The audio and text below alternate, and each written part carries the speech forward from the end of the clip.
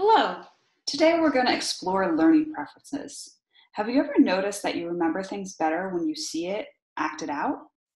Or you can follow directions better if someone tells them to you out loud?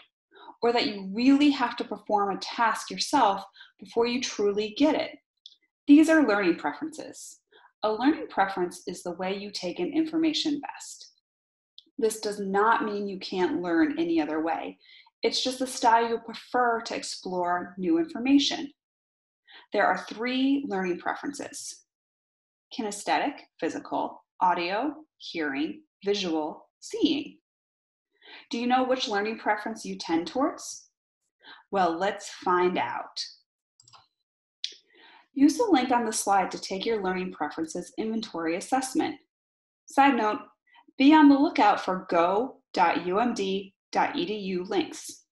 These are used by many departments on campus to help you remember the link. Pause the video while you're taking the assessment and resume when you have your results.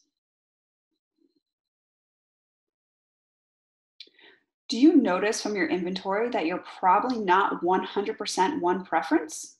Most people are a mix, with one preference being predominant. However, some of you might be a pretty even mix of all 3. This just shows that you have multiple ways you take in information well. You might start to notice that you prefer to take on one type of information using one learning preference and other types of information using a different one, or even a combination of preferences. Now that you know your preferences, you can start to rethink how you learn. Here are some study tips by learning preference to help you. I strongly encourage you to review tips for each preference. As we said before, we are a mix of preferences and might utilize a different preference based on the information or setting. What do you do if your professor doesn't teach to your preferred learning preference? Don't fret. You can still learn from them. Utilize these tips and convert your classroom learning into your preferred style for studying. What does that mean?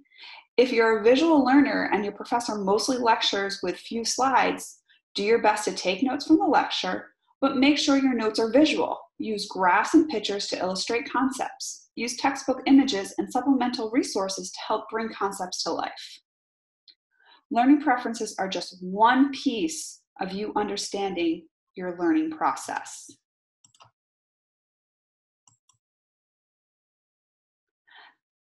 Be on the lookout for more videos to help you with your academics at UMD. For any questions, please feel free to reach out to me at rstokes2@umd.edu. Thank you.